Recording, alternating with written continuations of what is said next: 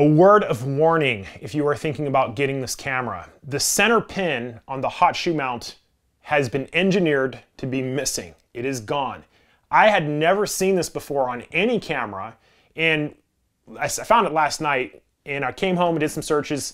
Apparently they did it on the T7 as well, and this is going to make the hot shoe mount incompatible with most third-party flash accessories. So if you're thinking about getting the SL3, know that this is what you're going to get with the camera.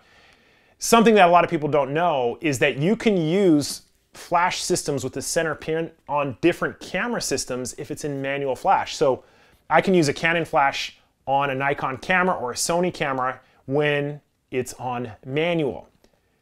The SL3 will prevent even that from happening.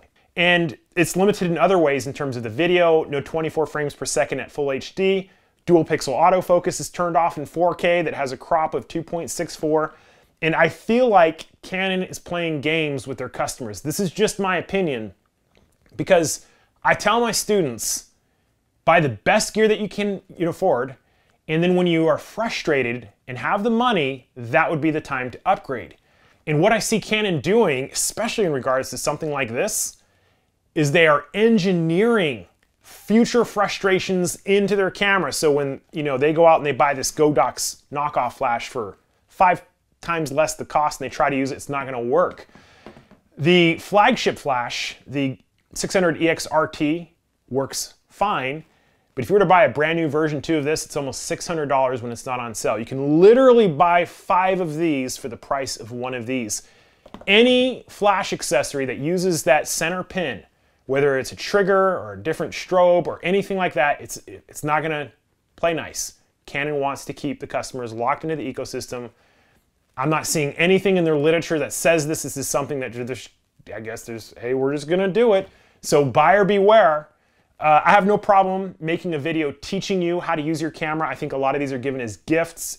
However, if a friend came over to my house and they said, hey Michael, what do you think about the SL3? My advice would be, don't get it, get the M50. Here it is, it's even a little bit smaller. It has its center pin. It'll play nice with that Godox flash. I can understand what Canon's trying to do to preserve their intellectual property, but locking customers out from using hundreds of accessories like this, I think it's pretty messed up.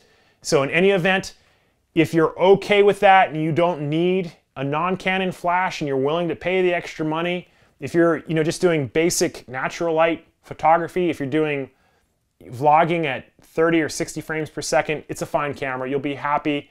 If you're going to be doing any kind of serious vlogging work where you need 24 frames per second, or you need that dual pixel autofocus, or you might want to get a strobe unit or another trigger, this is not the camera for you.